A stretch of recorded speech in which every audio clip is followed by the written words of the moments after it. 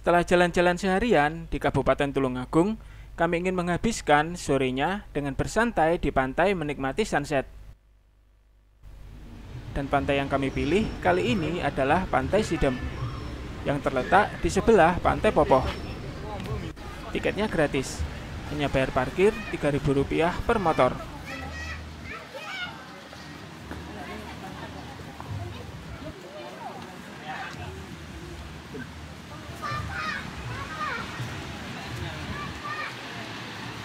Wah, penak, ombaknya tenang.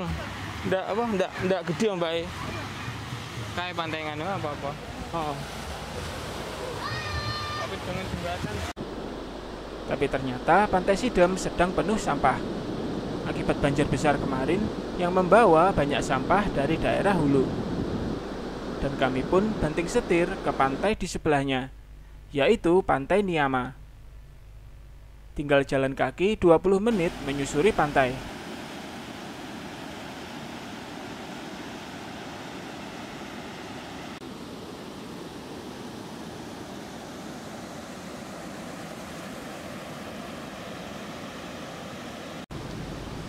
Pantai Niyama ini dikelola oleh PLTA Tulungagung. Dulu dibuka untuk umum dan cukup terkenal. Sekarang sudah tutup.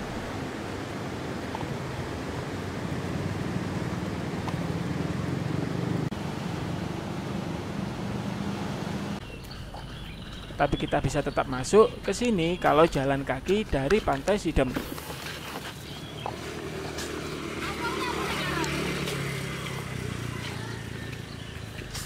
Atau juga bisa naik motor, tapi di sini gak ada parkiran.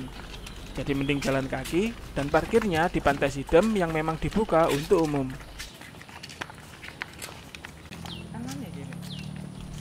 Di kawasan pantai Niyama ini juga ada gua yang dulunya digunakan oleh tentara Jepang.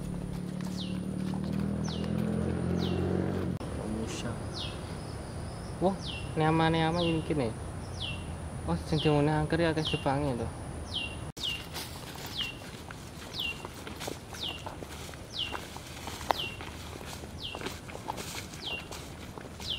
Keleru ade. Enggak mesti ade kudune nang kene kate isuk. Gak ngerti lek ya, gak ngerti lek ternyata banyak spot keren. Oh, sangat asik ya, Kak. Tapi karena sudah sore, menjelajah goa tentu tidak asik. Lain kali bisa dikunjungi. Dan kami pun menuju pantainya.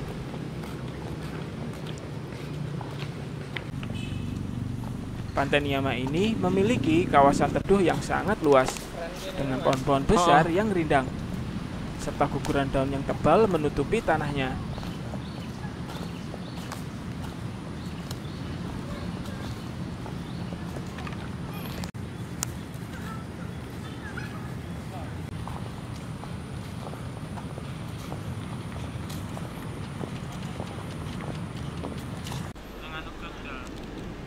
Setelah sampai di pantainya, kami pun segera memasak air untuk membuat minuman panas. Cendolnya sudah dijoli. Apa? Cendolnya kan kok dijoli toh karo sing Samin. Wes. Wis kerasa. Kerasa. Gedeng-gedeng. Ini daun mint liar yang kami petik di jalan tadi. Kalau dicampur teh, rasanya eksotik. Rasa ambune khas ya.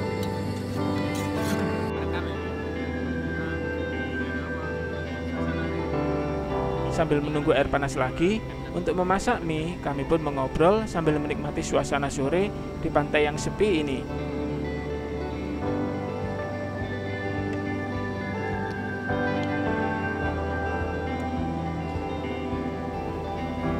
Kami sedang tidak mood berenang dan ingin santai saja menikmati senja.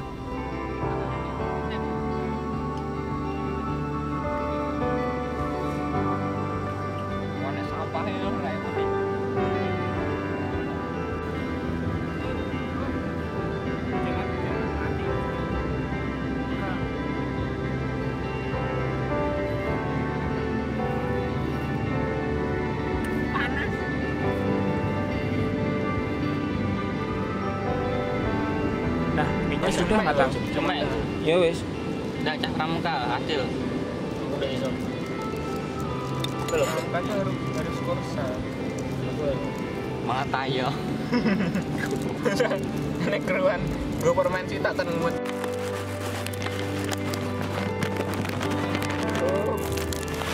Kalau mau endos bisa. No. Langsung ilfil.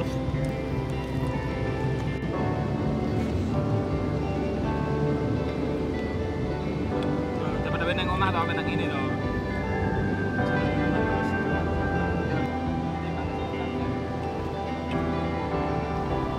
Dan semangkok mie pun akan terasa sangat nikmat kalau dinikmati bersama kerabat dan sahabat.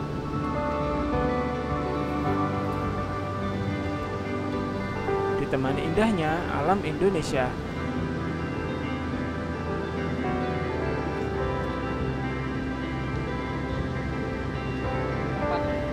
Maka jangan di rumah terus.